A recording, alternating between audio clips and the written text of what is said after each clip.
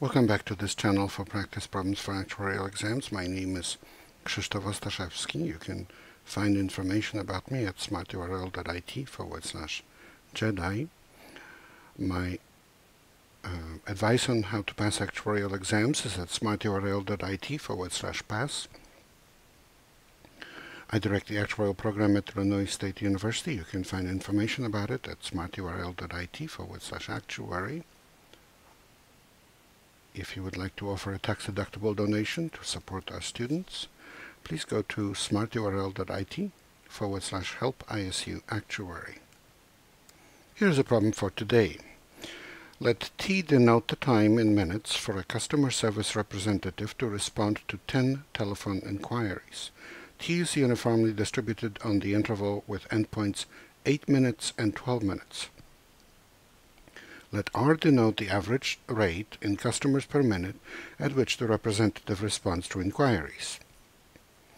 Which of the following is the density function of the random variable R on the interval 10/12 to 10/8?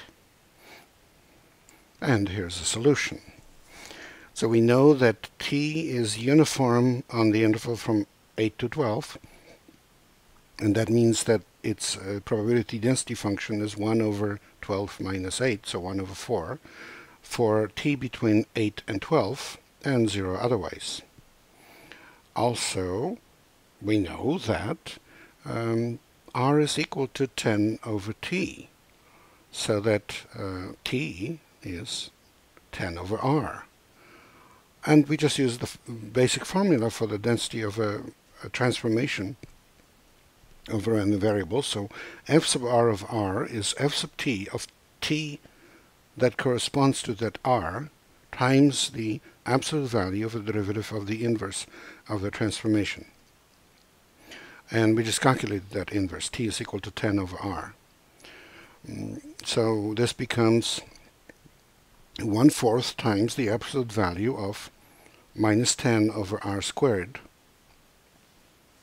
And that then in turn becomes 5/2R squared, which is answer E. Please remember this is copyrighted material. The problem itself belongs to the Society of Actuaries. The solution is mine. Good luck in your studies and good luck on the test.